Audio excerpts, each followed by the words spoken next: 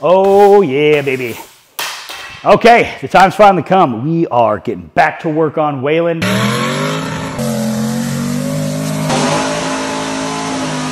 And it's a very special day because I get to reveal to you guys some details about the new engine setup. That's right, we're changing things up a little bit here. Why? Well, because we've basically got ADHD, and yeah, that's all. Anyway, let's get to it. So if you've watched this channel, you've probably seen this thing floating around the background of a lot of shots, a lot of different episodes. And there have been a lot of people that have suggested that this go into the Tahoe. Sorry to burst your bubble, but it's not. One, it's very big. I mean, it'd fit in there, but it'd be kind of a pain in the ass. And two, we need something that's gonna make a lot more power. So with that said, we're heading over to Georgetown, Texas to stop by Texas Speed to see what we got in store for old WAYLON.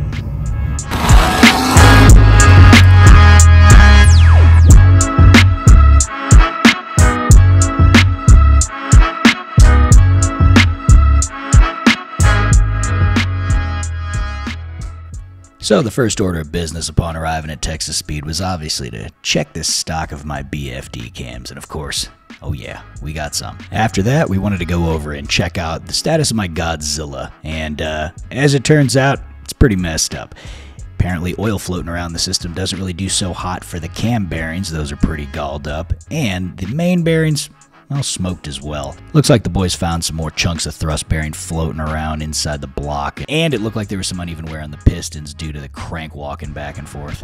So the general takeaway here is that the motor definitely needs a full rebuild and probably a little bit more R&D before we're going to throw a lot of power at it. So in the meantime, we're going to build something that's very tried, true, trusty, and extra strong. By the way, if you are curious about why there's so much voiceover in this episode, it's because, well, I forgot to turn on the microphone while filming at Texas Speed. So I hope you enjoy the radio voice. Let's get back to it. Now, the foundation of this build is going to be this Dart SHP LS Next Pro block with a 4.125-inch bore and a 4-inch stroke.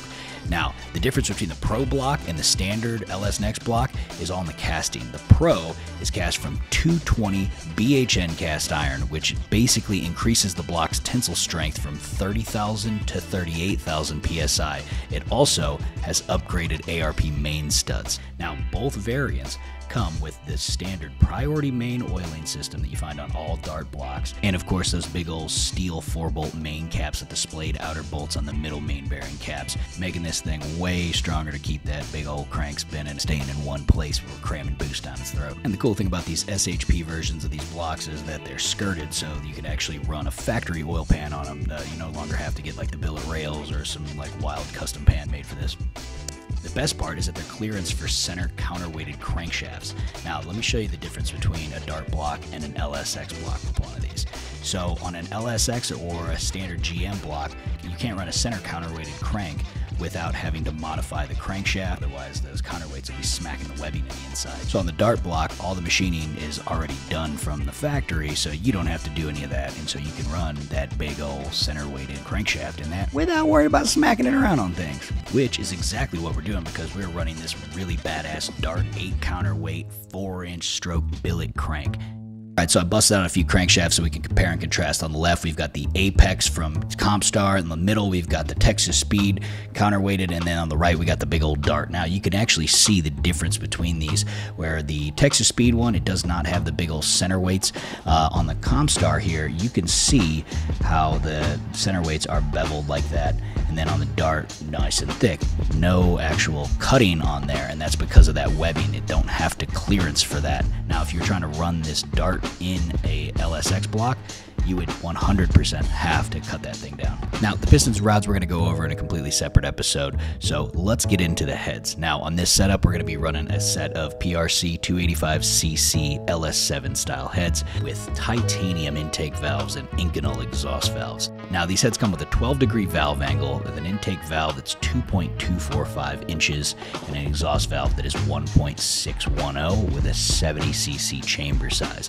Now, these are 6-bolt heads with a nice thick head deck, so clamping power is going to be excellent, especially because, again, we're cramming a lot of boost into it.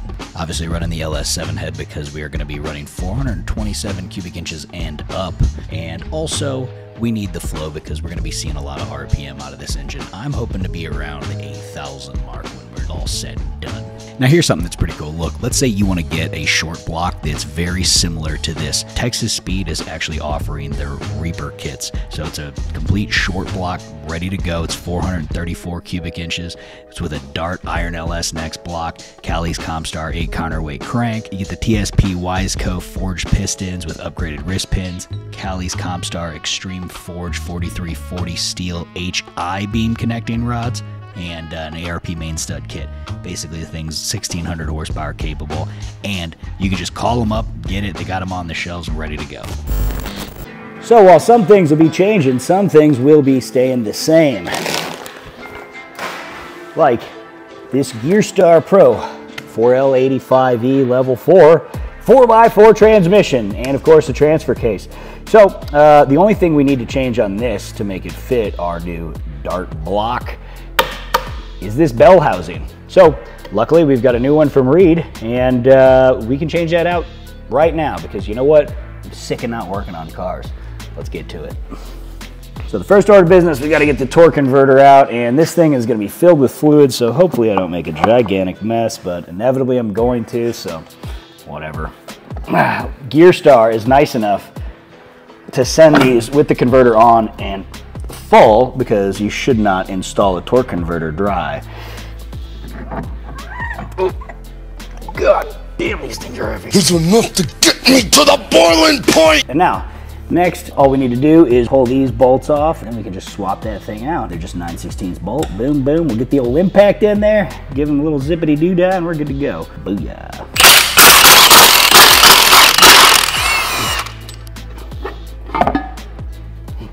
Ta-da. We replace it with the Chevy. Check this out.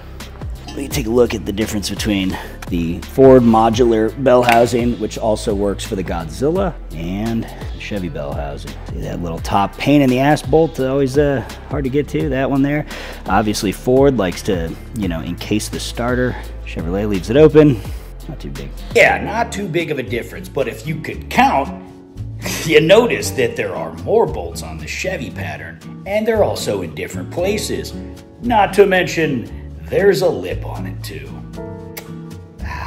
Now we're about to see Zach having a realization that I probably should have done some more research. Let's see if this lines up or if this was some custom deal.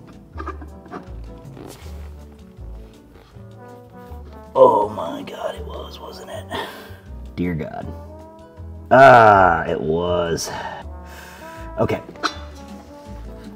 I thought that would be the case.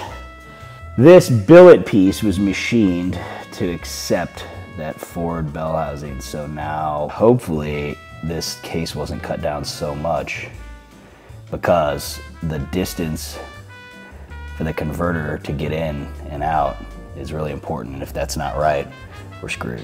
So what I neglected to explain while at the shop in my very somber state of realization was that Gearstar, in order to make that Reed SFI rated bell housing fit to a stock 4L80 case, had to do a lot of machine work to the case itself. It has to be cut down, the original bell housing has to be cut off, then they have to actually machine it back, and then this adapter and pump kit can be bolted into it. Basically the adapter bolts straight into the pump, and then you bolt the Reed bell housing onto that adapter. Typically, these Reed bell housings are made for, let's say, the Reed Super 80 case, which is a fully aftermarket case that they make. So that's where we're at right now. Okay, here's what's happening. Up Schitt's Creek for tonight. So we need to get an adapter for this. We're gonna look online right now, see what we can find. Hopefully there's something we can just buy, because that would be wonderful.